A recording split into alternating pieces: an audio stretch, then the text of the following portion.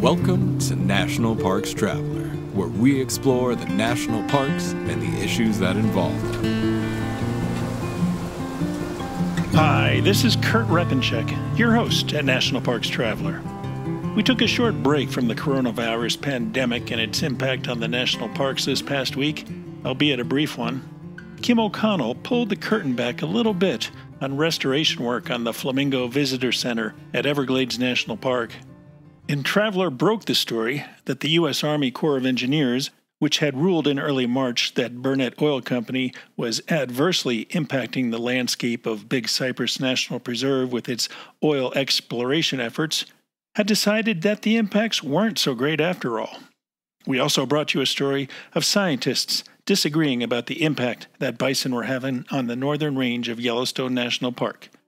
You can find those and other stories about national parks and protected areas at nationalparkstraveler.org.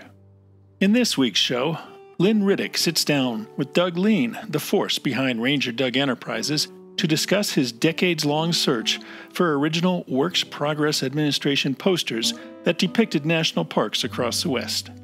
And we leave you with some thoughts on what we all should be thinking about for National Park Week.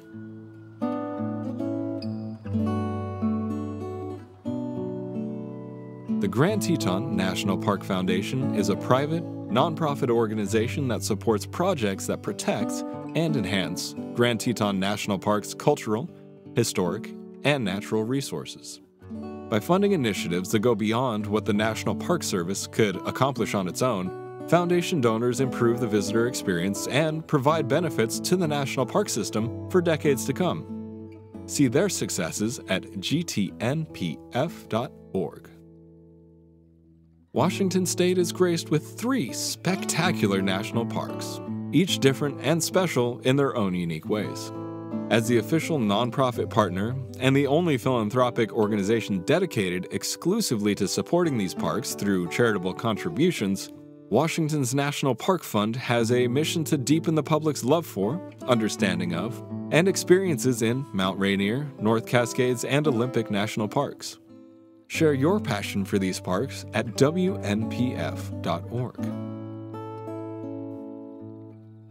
The North Cascades Institute has a large portfolio. It's an environmental learning center, a training center, a conference center, and a leadership center, all set in the splendor of the North Cascades National Park Complex. Learn more at ncascades.org.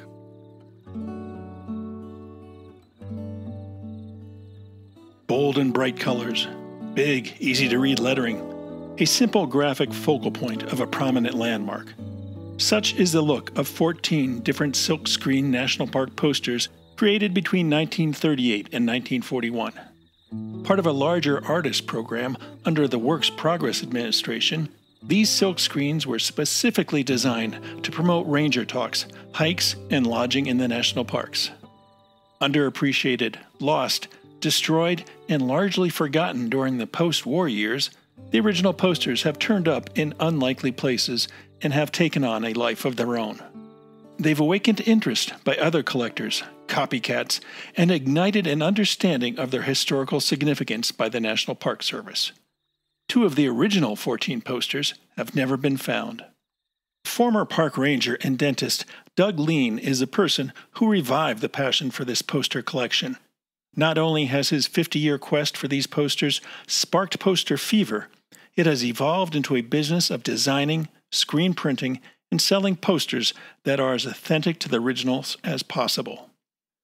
From his home near Petersburg, Alaska, Leen talks with Lynn Riddick about the history of the posters, his efforts to find the 2 missing original prints, and his offer of $10,000 to whoever does.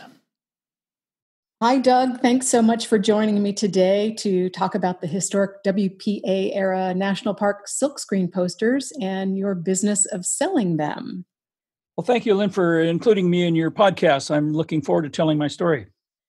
I have to say that it's a little challenging to be talking about art in an audio podcast, but I think it's probably fair to say that many people have seen these posters, or 1 or 2 of them at the very least, and will go, oh yeah, I know those posters. Still, would you paint a visual picture of what these posters look like, what the style is all about? And then I'll also say that listeners can go to rangerdoug.com to take a peek. Well, the prints are, the originals were printed on hardboard. They were 14 inches wide, 19 inches tall, and had a small quarter-inch land area around the design. But they were usually done in 4, 6, or 8 colors, or the historic 13 that the National Park Service made. And they're basically a silkscreen process, which is a series of stencils and lined up. So they're block solid colors in block form. There's no, you don't mix too much of the inks together. They kind of go down in layers, and they're quite beautiful, in my opinion. So what do they look like? What is the general visual theme working? What's the style? Well, they were done in the 1930s. And if you roll back to that period of time, there was a lot of graphic art. It was after the Art Deco era. I'm not really an art historian, but it was kind of in a unique period. The letters were very blocky. The designs were bold. They typically had a headline on the top, Ranger Naturalist Service, and then at the bottom they had the Department of Interior seal. And the Department of Interior mentioned the National Park Service and the name of the park. They all kind of follow that theme. And then it was usually an iconic design with the 6, 4, 5, 6, 8 colors. So there was generally a central image from something very notable in the parks, correct? Yeah, for instance, Grand Teton had the Grand, and Jenny Lake, and that was, the Jenny Lake Museum was actually the feature of the first poster. It was kind of an experiment, and it was sent out to the parks and said, hey, we're going to do this set, and here's what we did for Grand Teton, and would you like one similar, and we'll do a lot better job. And I think the Teton one, in its own way, was the best of the designs in a lot of ways. But anyway, it commemorated the actual building, meet the Jenny Lake Ranger, meet the Ranger Naturalists at the Jenny Lake Museum is how it's the text field is, and it's. But you have to see them. Once you see them, you won't forget them. They all kind of join hands. They're all similar. They're a set. They were all done by, I believe, one artist. Although I think the first and the 13th, the last one, were likely done by a different artist. I want to talk a little bit more about the history of the posters, but first I want you to tell me more about the silkscreen process itself, because I think it's pretty fascinating, especially that each poster is done individually, one at a time. So really no two are exactly alike. And I did want to ask you, what's the better word to use, silkscreen or serigraph? The term serigraph was coined by, I believe, Anthony Valonis, who was a WPA artist I believe he started out in New York City, which started this poster process in the Depression. And he just took a German and a Greek word and just kind of made it up, Sera and graph. And this is very well described in Chris Denoon, his book on posters of the WPA. It's a beautiful book written in 1987. He was way ahead of his time. They are silk screens. They were in the 30s. Women were still wearing silk nylon. Or silk, we call them nylons today, silk stockings. And that same silk would flat out use, if they flatten it out on a frame, they could lacquer it and prevent ink from pushing through in certain sections. So they could stencil in a pattern in the part that wasn't lacquered. And it was all hand done. They cut pieces of paper out, I imagine, and laid them on top and then lacquered over the top. Maybe they used spray. I don't know the original techniques, but it was very laborious. Each screen had to be built, and then they had to be lined up in a frame system. And the first ones weren't. They were also very simple. They only had 2 or 3 or 4 colors. Some of them had 1, and they were only intended to last a week or 2. They were a message to brush your teeth or read a book or wear a hard hat. It was just a way of making a sign.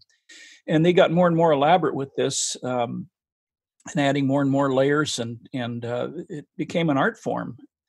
But Anthony Valonis was sitting in a room with the WPA artists in New York, and And in those days, they would have 30 artists in a room, and they'd have one poster on a wall that somebody had made up, and they said, okay, everybody copy this. And they made 30 copies, and that was their copy machine of the day. It was just literally filling artists full in a room, and they all copied the same design. And Anthony Vallona said, well, there's got to be a better way. And he built a better mousetrap, and it looked kind of like a big mousetrap. Actually, it was a hinge system that the screens could be attached to, and then they would swing down, and you could squeegee the ink through with a squeegee, and they would flip back up, and you could move the next paper in and the old one into a drying rack. And so Vallonis came up with a scheme that he could make literally hundreds of these things in a very short period of time. It was still quite laborious. The weak link, the Achilles tendon of this thing, was the silk. Just like a silk stocking, they would tend to run. It's a natural organic fiber, and when the screens would break down, that was the end of the run. So you didn't always get what you wanted. You might be able to get 50 to 100 prints before these screens just couldn't print anymore. So they were, in a lot of ways, they're very rare, these prints.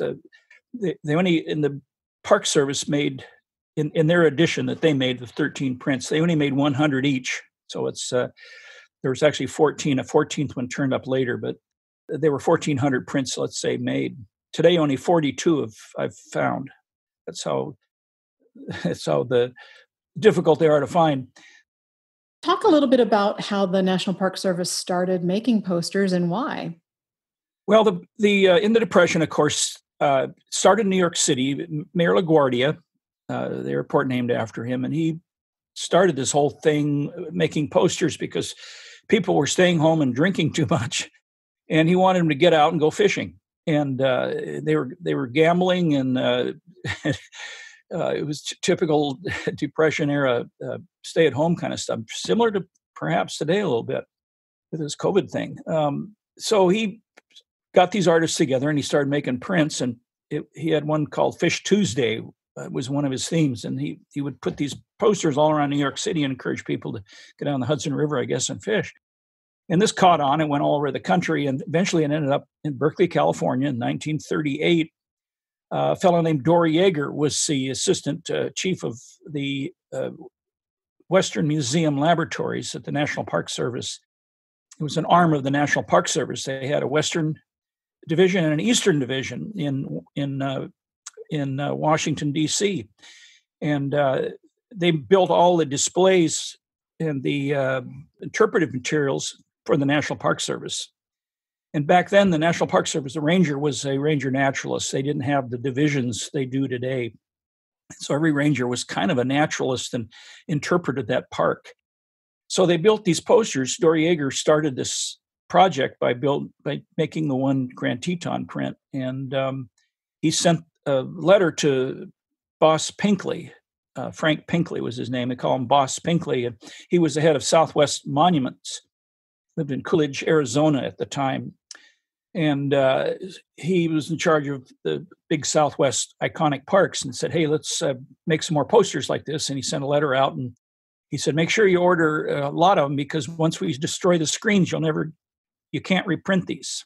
That's another reason why they're so rare and valuable. So Boss Pinkley ordered a Grand Canyon print and others, Zion and Grand Canyon in particular. And so that's sort of how this came about. They printed 100, and they were sent to the parks, and they were distributed to the towns surrounding the parks to the chambers of commerce. We found some of the superintendent's notes in Bandelier National Monument that talked about the actual use of these posters, and they were literally put up around the surrounding towns to get people to visit their parks during the Depression. How did you find out exactly how many were commissioned and how many were produced? Where was that information kept? You know, it kind of, I approached it from two angles. One, in Christopher Noon's book, his math is quite alarming even. He said there were 2 million posters made, and today only 2,000 have been found, and there were 35,000 different poster designs. So that works out to about 57, I think, if you do the math, about 50 copies. And it was really the vulnerability of the silk screening that would fail, and that's all they could make. And then in the National Park Archives, I rooted through a lot of the old paperwork, and parks did order often 100 prints, and that's all they could probably coax out of these silk screens at the time. Now, today we use nylon screens, and we can do thousands. So it's a whole different ballgame, but they're still the same quality. They're still that look. So when you talk about the Western Museum Labs, the place where these posters were made, any idea of how many people were working there to produce all these posters? First of all, the national park had their own staff there, and then they used WPA artists that they hired. In the case of these prints, it was a fellow named C. Don Powell. Chester was his nickname, Chester Don Powell. And then they hired the CCC, which is not part of the WPA. It was kind of parallel with it, and it was the worker bees of in the WPA era. And Franklin Roosevelt wanted a corps of young men. They trained men between 18 and 23 to come in and learn a trade. And whether it's plumbing or digging ditches or making trails within the parks, they worked in state and federal jurisdictions. But I think they had at the Western Museum Labs, they had about 150 roughly CCC boys, they called them. And they got paid $1 a day. The WPA artists got paid 70 cents an hour. And the CCC had to send $25 home every month. They could only keep $5 to live on. Is there any way of knowing? I mean, I know there aren't that many originals left, but is there any way to tell the difference between the very first sort of prototype poster made versus the rest of the run? Did they sign them or number them or anything? No, in fact, they were forbidden from signing the prints. There's only one exception to that rule, and that's Alexander Duck's. And we print that poster. It's a Carlsbad Caverns, the great room, the grand room, I think they call it. And he was allowed to sign in the screen his name, DUX. So, and we print that signature in as well. But the WP artists were government employees, and they could not sign their works. But when Anthony Valonis left the room, when they made the Yellowstone prints, somebody named E.M. Scratched his name in the Department of Interior seal at the bottom, just kind of hidden, because the WPA artists couldn't actually use the seal because it's a federal seal. And I don't know the rules in those days, but you cannot use it today. And many people, by the way, are using it on these contemporary prints illegally. And I've talked to the people in Washington about this. So it's an ongoing issue. But anyway, EM's initials found their way onto the Yellowstone design. And if you look carefully at the Lassen volcanic design, the original, the name DM is etched into the same seal. And I think that is Dale Miller. We don't know for sure, but it's a good guess because I got a photograph of him standing at the press there. So he's guilty as charged. But anyway, that was the only recognition that was put in these prints, and they were not numbered. And the small ones, like I said, disappeared. I think when they figured out how to do this after the first few prints, they just went ahead and jumped in with both feet and just came out with 100 prints and packaged them up, and off they went to the parks. That was the end of them. Now, you were a park ranger at Grand Teton National Park in the 70s when you stumbled on your first original poster. And then that began a decades-long treasure hunt for the other original posters. Can you tell me a little bit about how that all came to be? Well, yeah, I think it was my first or second year there, 1970 or 71. And my immediate supervisor, I would stay on and work 9 months in the parks. It was called a subject to furlough appointment. It was more than a seasonal, but less than a permanent. And then they had to furlough me for 3 months, so I wouldn't compete with permanent rangers. And otherwise, my choice would have to be to join the Park Service full-time and become a full-time employee ranger. So in the fall, Grand Teton is unique, and we had an elk reduction program. They actually have hunters come in and cull out the herd for various reasons, and which is also ongoing controversy today. But I would work that elk reduction program, and I'd stake the roads, and we'd have one fall cleanup day usually, and we'd all put on our old clothes, and we'd go in and clean out some dusty old barn or whatever. And Grand Teton used to have their own horse corrals, and so we went into the old horse corrals up at Beaver Creek, and our job was to clean these out. And so we got a pickup truck full of stuff, and this print was hanging in this dark barn and up on a post, and it was actually hanging in the facility, hanging up like you would hang a normal poster. Well, yeah. Well, this was these barns were built by the CCC, as most of the structures were there at Beaver Creek. Beautiful, huge log work. And this was, I think, I don't remember, it did not have a nail hole through it, but it was kind of just stuck up.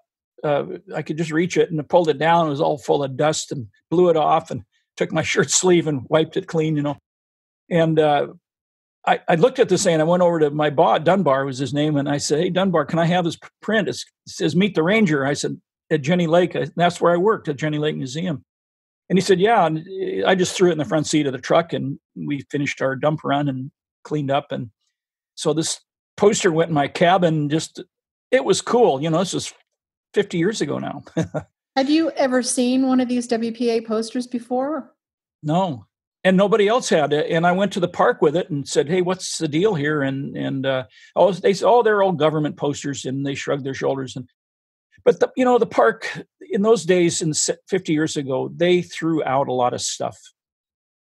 The park, I think, has changed a lot of their attitudes towards historic preservation and what is our history and how important is it? And these posters, again, they were just hung up and torn down, a very, very small part of our park history. But it's amazing how people forget.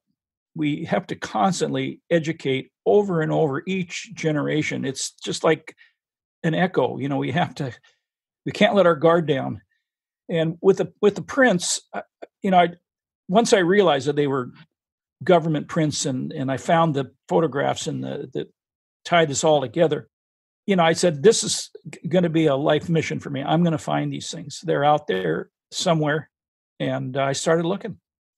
What are some of the most unusual places where you found some of these posters? Well, the interesting thing is, and I'll give a little secret away here, they find me on the internet. I bet they do. And in fact, I have one fellow that kind of impersonates me, and he got a phone call one day from the artist's son and said, "How come your posters are different colors than the ones that I have here?" He could recognize his father's work, and they were recolored. And the reason I printed posters with different colors is because I was working from black and white photos. I did not know the colors. That was a piece of missing information. So we just made up colors to Yellowstone and whatnot. So this fellow gets a call from the artist's son, and this guy is in his 70s, got on the internet for the first time in his life and searched, and he got this other person that basically passes himself off as the one that's trying to find these prints, and he wants to give the artist the due he's deserved, and this and that and this and that. So this guy ended up getting these two prints shipped to him. This artist's son had two originals that his father had given him, part of his estate. And so this fellow took these two prints, and they disappeared for 19 years. And I later got wind of this, and all of this information is on the website, so I won't repeat it, and it's too cumbersome anyway. But it took me 19 years to get these back into the public domain. I got the Park Service director involved. I got GSA involved. The FBI stepped in, and then I went to the courts, and I finally got the two prints back. He claimed that they were given back to the Park Service. They never were. And one day they just showed up.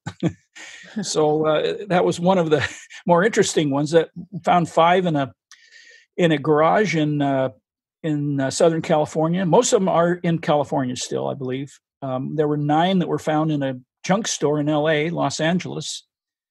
And I got an email. I was in Antarctica working as a dentist down there, and I couldn't leave. And this guy said, hey, I found 2 unique prints in a junk store here in LA. And what do you know about them? And I said, I know all there is to know about them. And where did you find these? And I said, go back to the junk store you bought these and ask where they came from. How did they get them? Let's trace this story back. I said, I really need to find out more. And, this is the first discovery after the Grand Teton print and a few in the park's own archives. So this guy went back to the junk store and he emails me a week later and he goes, guess what? I got 7 more. And I paid $70 for them. And I wrote him back and I said, well, you have made what is called a good deal because they're worth a great deal more than that. And I said, I don't know what they're worth, but please, please, please keep them together. He wanted to sell them. And what are they worth, And I said, let me look at them first. And then let's try to get all of these put into, let me find a buyer in the park's system. I know a lot of people there. And I could never interest the park in doing this. And the other downside was he wanted $65,000 for the set of 9. And it was just beyond anybody's budget. And I went to the parks and I said, look, I'll match you equally if you'll buy these. I'll put up $30,000. And I couldn't get any takers. So about 2 years went by, and about a year and a half actually, and I got a call from Nick Lowry at the Swan Auction Gallery in New York City, and he's the biggest auction house for this type of poster art. And he started asking me questions, and my heart just sank. And I thought, oh my God, this guy's putting them up at auction. So I had a nice long chat with him. I begged him can you just give me one more month, And so anyway, I ended up buying of the 9. 4 of these went to the, 5 of them were purchased. And this whole auction took 2 minutes, just boom, boom, boom, boom, like that. And 5 of them went just so fast I couldn't even make a bid. And then I got individual buyers. Yeah, they went to buyers. It turns out it was the Library of Congress bidding. Oh. But I didn't know that, and so I was bidding against the Library of Congress, and they have their own bidding agents, and it's all clandestine. You can't. Nobody knows who they're buying for and how much they're paying. It's protection for the taxpayer. It's a good system. Mm-hmm. So they bought 5, and I bought 2, and then 2 went large out to people, and I don't know who they are except for the one Yosemite that I now have identified. And that was a unique one because it was the only known copy ever. The other one that went at large was Mount Rainier, and we had 6 copies of that. And I already had one. I actually had 3 I found. And so I didn't chase after that one because I knew what it looked like, and we had some very good copies. But the Yosemite was the only one, so I went back to Nick Lowry for years. I just harassed him and begged him. I said, can you please have this person contact me? I realize you have your pledge to keep people anonymous and this and that, and I appreciate that, but this is so unique.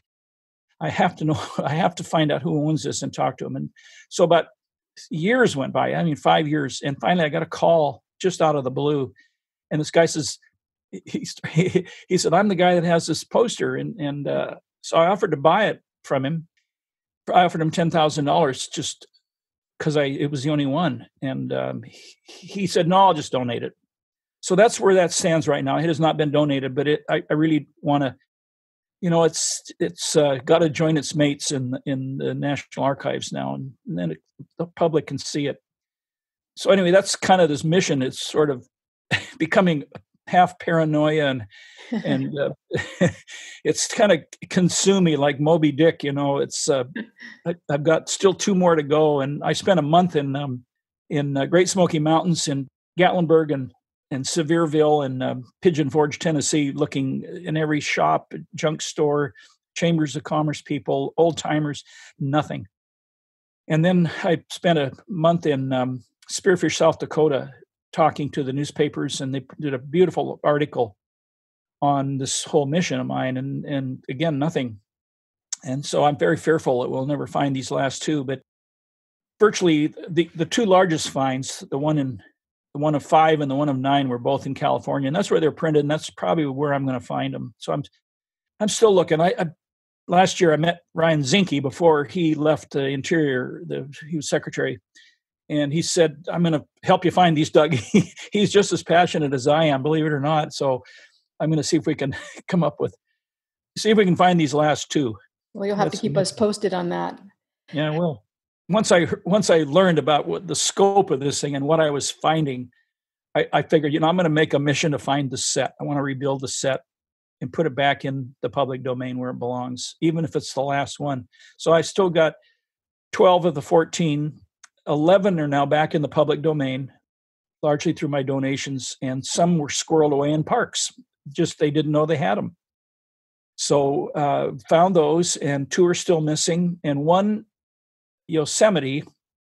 There's only 1 copy known, and it's in a basement in a large eastern city. I won't give it away.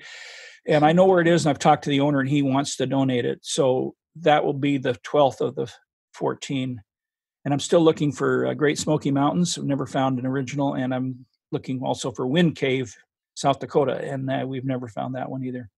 Do you think there was a certain point in time where suddenly these posters were highly collectible and therefore, the value of them went up and people were very interested in them? Can you pinpoint to a certain point in time when that might have happened? When I first started, when the park said, yeah, these are all government posters and you should write the Library of Congress, I think I wrote a letter in about it must have been in the 80s before I started any printing. And they said, I think they had 3 copies, 3 WPA posters in their collection at the time. And I think the big difference was in late 80s, mid 80s, Krista Noon, this author of this book, along with Henry Viscara, who's a art design fellow out of LA, and he collaborated on the book. And the 2 of them and a third person that's into this WPA era art discovered 1,700 prints made and they were squirreled away by the artists themselves, and they were stored in the University of Maryland up in a turret above the library, as I understand the story.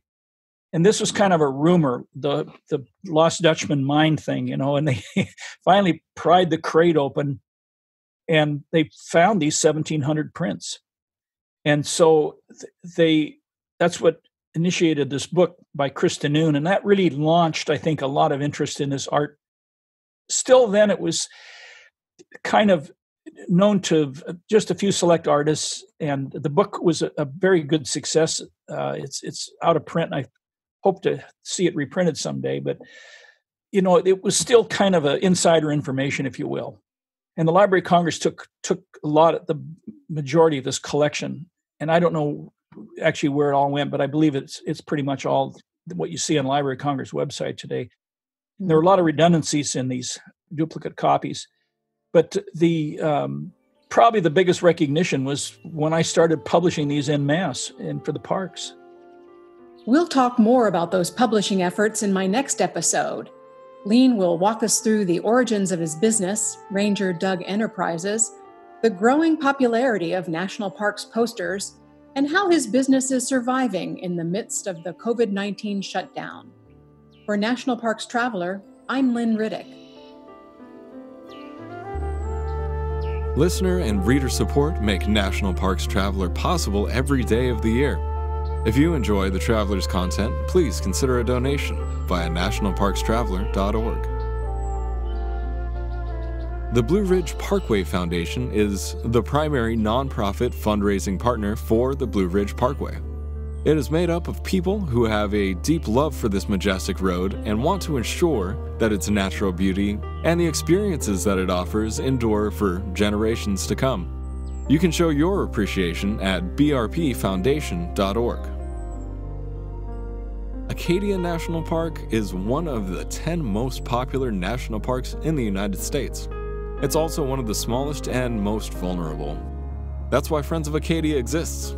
Friends of Acadia is an independent organization of passionate people inspiring those who love this magnificent park to make a real and lasting difference for Acadia. You can make a difference at friendsofacadia.org. Dry Tortugas National Park, 70 miles off the Florida Keys, just very well might be the most difficult park to reach in the lower 48. But when you arrive, you're surrounded by crystalline waters for snorkeling, scuba diving, fishing, and kayaking. There are sunken wrecks to explore, coral reefs swarming with colorful marine life, and history in the brick walls of a Civil War-era fort. The Yankee Freedom 3, departing from Key West, can get you there in a little more than 2 hours. Visit them at drytortugas.com.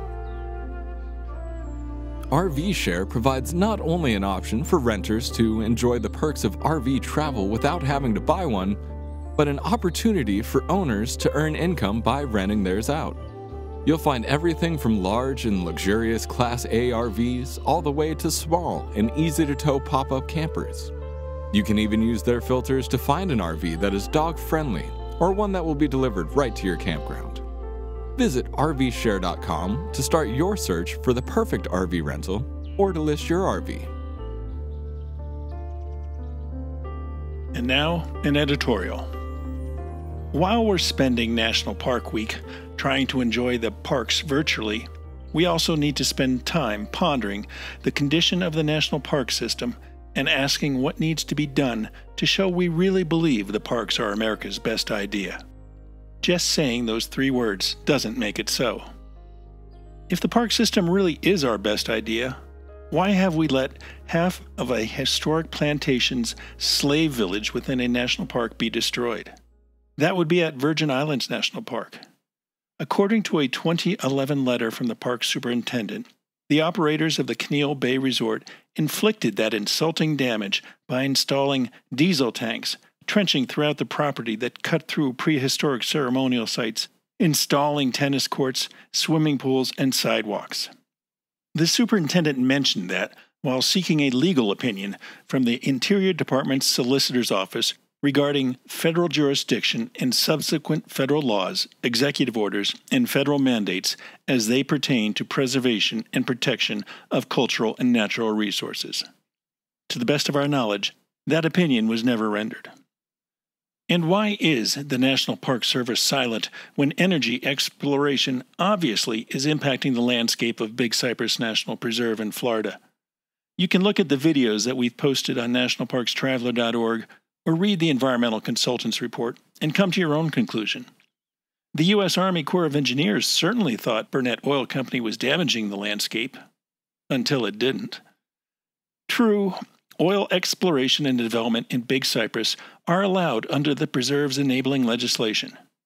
But that legislation also gives the Interior Secretary the authority to develop and publish in the Federal Register such rules and regulations as are deemed necessary and appropriate to limit or control the use of federal lands and waters for oil exploration or development.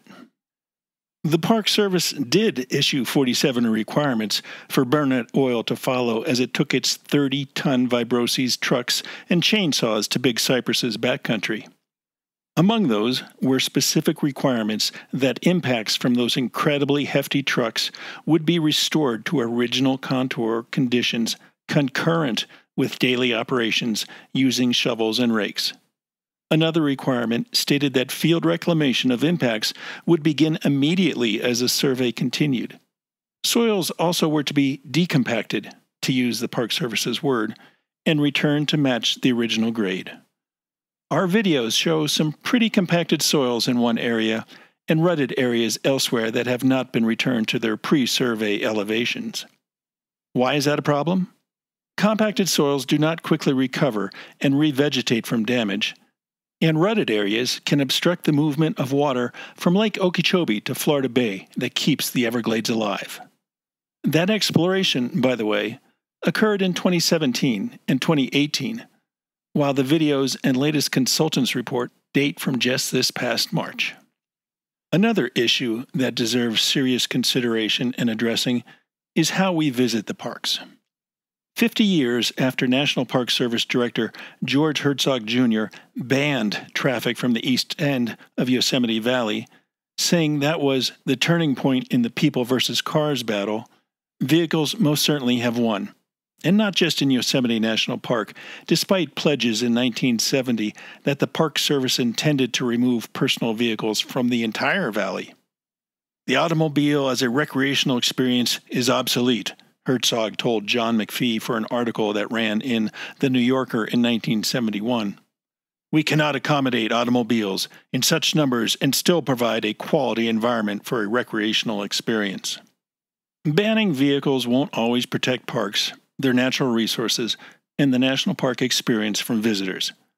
That's most evident at Zion National Park in Utah, where you have to take a shuttle bus into Zion Canyon unless you have a lodge reservation. But even with that shuttle system, there are roughly 30 miles of unofficial social trails in the canyon versus about 13 miles of official park trails. Parks from coast to coast are struggling to accommodate crowds in their vehicles. Some progress is being made in places like Acadia National Park and Muir Woods National Monument. But Arches National Park struggles to find a plan acceptable to the current Interior Secretary, and Glacier National Park is just beginning to go through the steps to decide how best to manage traffic on the Going to the Sun Road. And when you're thinking about the needs of the national park system, don't forget about those of the national park workforce. Sunsets and sunrises are pretty from a park setting if you live there, but some decent housing goes a long way too. According to the National Park Service, deferred maintenance for employee housing totaled more than $186 million in fiscal year 2018. Compare that with the $2.2 million the Park Service received that year for its housing improvement program. With such inadequate yearly funding, it's no surprise the problem continues to grow. Repair needs include leaky roofs, outdated plumbing and electrical systems, moldy, rodent-infested interiors, and deteriorating historic structures. Not addressing these problems can present serious health and safety threats to staff and their families. The overall maintenance backlog for the park system is crippling too, nearly $12 billion. And just last week, we heard from Yellowstone National Park that they need about $50 million for a new bridge across the Yellowstone River near Tower Junction. Congress can pass a $1 trillion-plus tax cut, but it can't provide $12 billion to improve roads, structures, sewage plants, and other needs in the national park system, needs that help ensure the safety of park visitors and employees. America's best idea? Surely the tax cut is not our best idea. If we really believe the national parks are America's best idea, we need to act like they are. Politics, if it's not possible to totally remove them, must be greatly reduced when it comes to management decisions made by the professional Park Service staff. Those professionals should not have to fear for their jobs if they speak out about damage being inflicted on the parks and move to remove or mitigate that damage. At the same time, Congress must provide sufficient funds to maintain and operate the parks, and it has not been doing that. It's probably not a bad thing that many of the national parks are closed to the public, and most of the units are closed to a certain degree. Many of these places are tired and worn from long seasons and so many feet and vehicles. No doubt the elk and bison, and deer and wolves, and bears and coyotes and raccoons and skunks and other wildlife appreciate the freedom to roam without threat of being run over. If the closures last long enough, perhaps it will convince some of the animals that they really don't need human handouts to get by after all. Enjoy National Park Week virtually if you must, but let's hope we can return to the parks soon and we all can begin working to ensure they receive the respect and attention of being America's best idea. For The Traveler, this is Kurt Repenchek.